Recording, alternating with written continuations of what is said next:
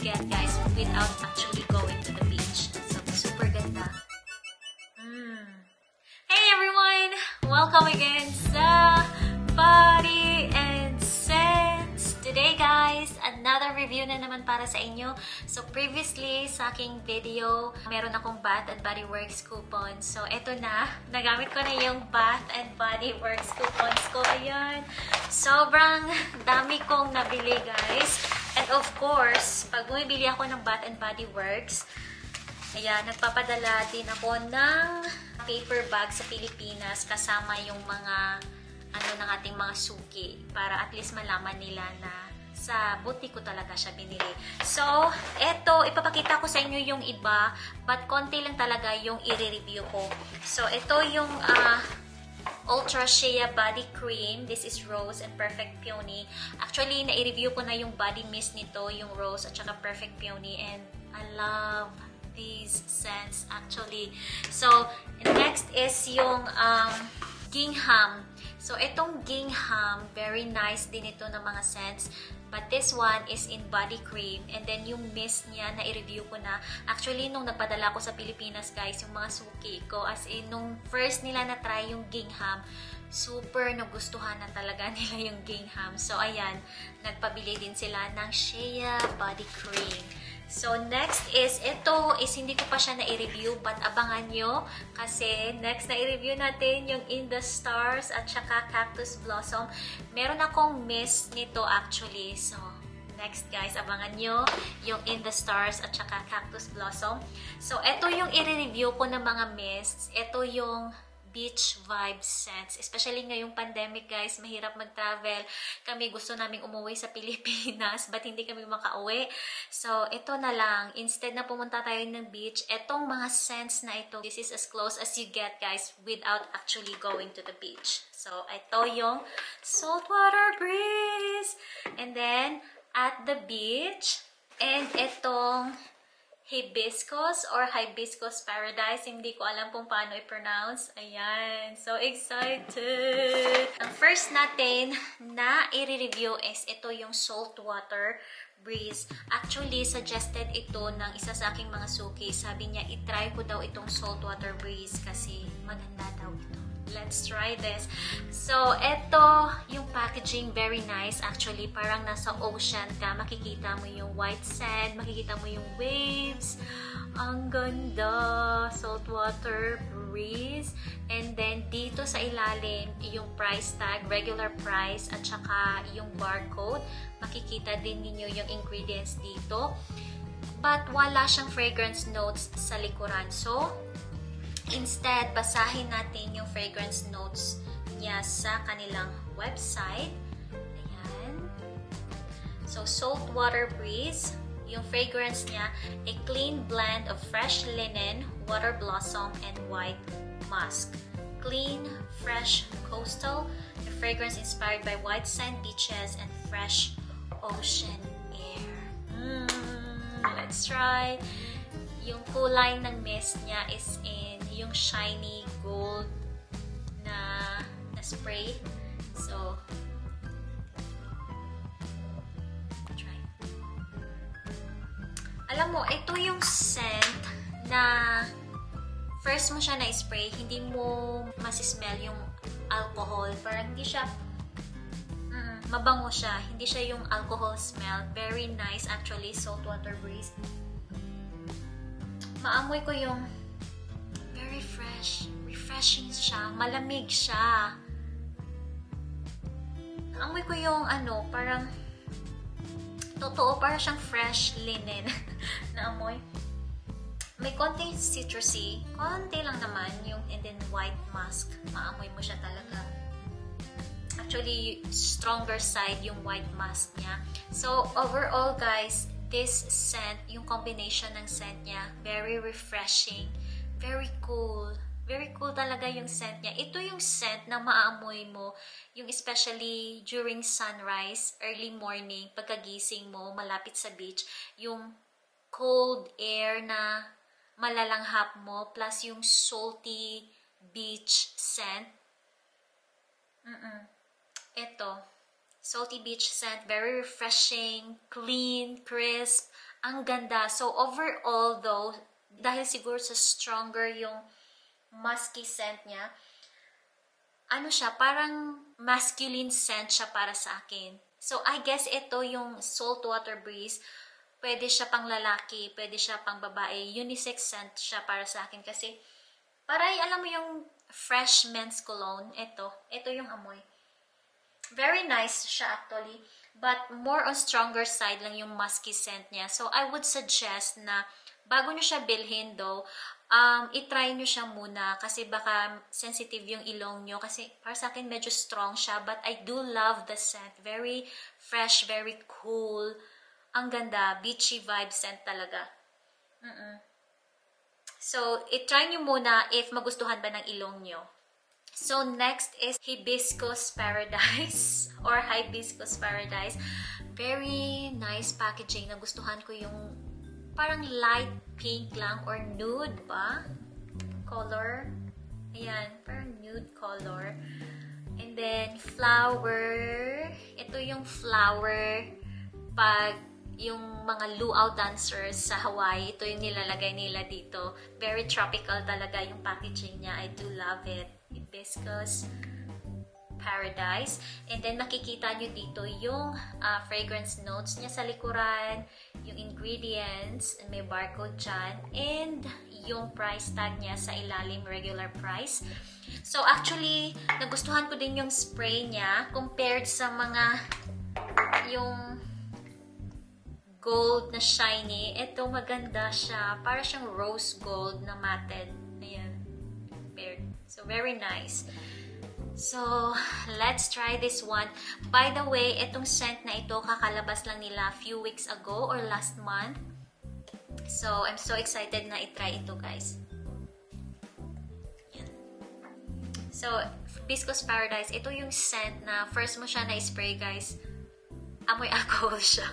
So, kailangan mo siyang ipa-dry down ng ilang minutes para malaman mo kung ano talaga yung scent niya. Ano yung fragrance notes niya, by the way? Pink hibiscus, juicy guava, sun-kissed coconut.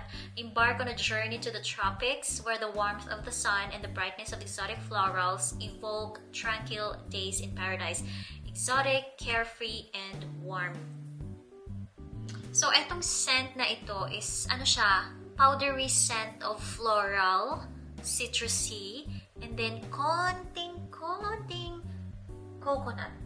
Yeah, undertone coconut. So, ito yung naamoy ko first. Para siyang powdery scent of floral, citrusy, sweet citrusy. But once na nagda-dry down itong scent, guys, from powdery scent, nagiging creamy scent siya. Creamy scent of coconut. Mas nangingibabaw yung coconut niya compared sa floral. And then, hindi mo na masyadong naamoy yung citrusy scent. Eto. And then, yung combination ng scent niya, once na nagda-dry down na siya, nagiging relaxing, nagiging earthy, very feminine, warm scent. Maganda siya actually. Merong nagsasabi na pang grandma daw itong scent, but para sa akin, hindi siya pang lola. Para sa akin, mature scent siya. Yes, mature scent siya, but very relaxing, earthy, feminine, warm scent. Very nice scent, although hindi ko siya masasabi na parang nasa dagat ka talaga. Ang amoy niya is parang ano, yung coconut tanning lotion or coconut sunscreen lotion. Ito. Maganda siya actually, but yung coconut niya, hindi siya disturbing. Hindi ako mahilig sa mga coconut, guys, kasi sumasakit yung ilong ko. But this one is really nice. I do love this scent, Hibiscus Paradise. Maganda siya, nakaka-relax. Hibiscus Paradise. But I would suggest na bago nyo i-try yung hibiscus, dapat na i-test nyo siya sa store bago nyo siya bilhin kasi merong ibang nagsasabi na hindi maganda daw, ibang nagsasabi maganda. But for me, I do love the scent. So next is At the Beach. Yung At the Beach, tingnan nyo, very simple lang yung packaging niya, and then meron dito sa ilalim yung parang sparkly water sa beach. Yan. And then, dito sa likuran, makikita nyo yung ano niya, fragrance notes niya, yung ingredients, and then dito yung regular price at saka yung barcode. So, silver yung ano niya, yung spray. So this one, yung fragrance notes niya, white frangipani blossoms, toasted coconut, bergamot waters, sea salt breeze, sun-kissed musk, white sands, warm sunlight, fresh waves, cool saltwater breeze, life's more beautiful at the beach. So dito natin siya i-try kasi wala na yung wrist ko, meron ng mga scents. Maganda yung scent niya. Hindi siya amoy alcohol. Naamoy ko yung... Ang ganda! Naamoy ko yung bergamot waters. Ano siya? Floral. And then, naamoy ko yung bergamot waters. Very nice actually. Very fresh. Sun-kissed musk yan. Musky scent. And konting coconut. Very light siya na coconut compared dito. Ito yung coconut niya, medyo stronger side. But, hindi ko nasasabi na overpowering yung coconut scent niya. Maganda yung pagka-coconut scent niya. This one, ang ganda. Toasted coconut. Toasted coconut. Very fresh. Bergamot waters. Musky scent. And konting floral. Sobrang ganda. So, overall, guys, itong At the Beach, para siyang light, breezy scent na talagang nasa beach. Ito sa pangalan niya is, totoo, this bottle lives up to its name na At the Beach ka talaga. Very nice scent. Kung may sinuses ka or sensitive yung ilong mo, i-try mo itong At the Beach. Very nice siya. Hindi siya nakakasakit sa ilong. Very light, breezy scent. Ang ganda. Super. Very cool. Yes, maamoy mo yung salty beach scent din. Just like this. Saltwater breeze. Maamoy mo din dito yung salty beach scent. Super ganda. Ang ganda. At the Beach, guys. Ito recommended ko sa inyo. Hindi mo na siya kailangan i-test bago kayo bumili kasi sobrang ganda ng scent niya. Very light, fresh, cool scent.